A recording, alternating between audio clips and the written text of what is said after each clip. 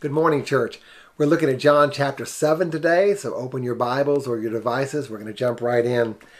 The chapter deals with going up to Jerusalem for the Feast of the Tabernacles, a 7-day-long festival and one of the favorites of Judaism. Jews from all over Israel, all over the known world would gather in this city for this festival. And it seems like the topic on everyone's mind was, who is Jesus? What has he done? What has he said? What about his miracles? Could his claims be true that he is the Messiah that we've all been looking for? And people had a lot of different opinions about him in this chapter. Some thought he was truly the Messiah and pointed to the miracles as evidence of that. Some thought he was demon-possessed, someone not to be trusted. Some thought he was the prophet promised from the Old Testament who would come and reveal God's will to the people, but possibly not the Messiah coming to rescue them from the Roman Empire. Either way, there's a lot of different views about Jesus expressed here. And probably in our world, a lot of different views about Jesus exist as well, right? C.S. Lewis lays out 3 possibilities. Let's look at those 3 together.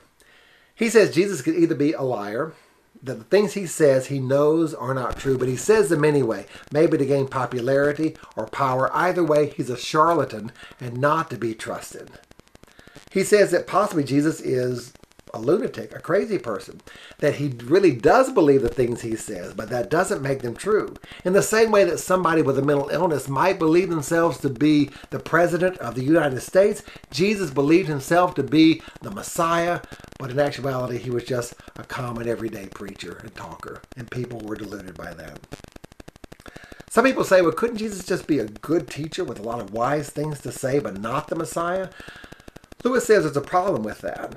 But Jesus does claim to be the Messiah, does claim to be the Son of God. And if those things are not true, then you really have to question how good he is, how trustworthy his teachings are, in light of the fact that his claims are factually false.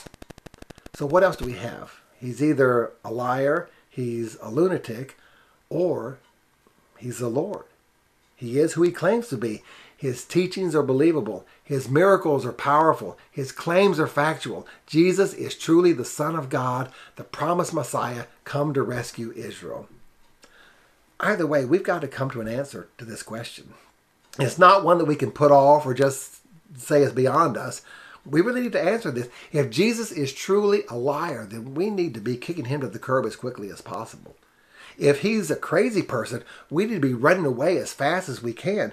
If he is the Lord, then we need to drop everything at this moment and turn our lives into following him. If he is God in flesh and blood, then we need to worship him as Lord of our lives.